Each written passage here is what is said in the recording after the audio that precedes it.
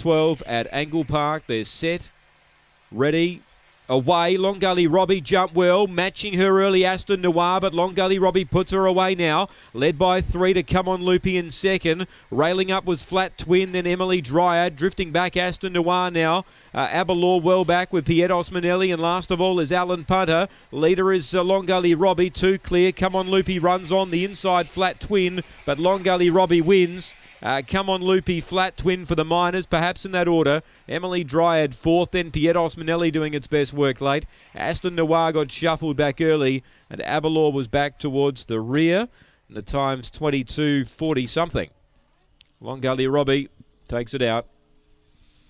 So Paula Herndon with the winner in the last, makes it 4 in a row. Long Gully Robbie, good performance. 3 second, Come On Loopy, and third, 4 Flat Twin. So some roughies running second and third there. 5 gets 4th, Emily Dryad. 2, 3, 4, 5.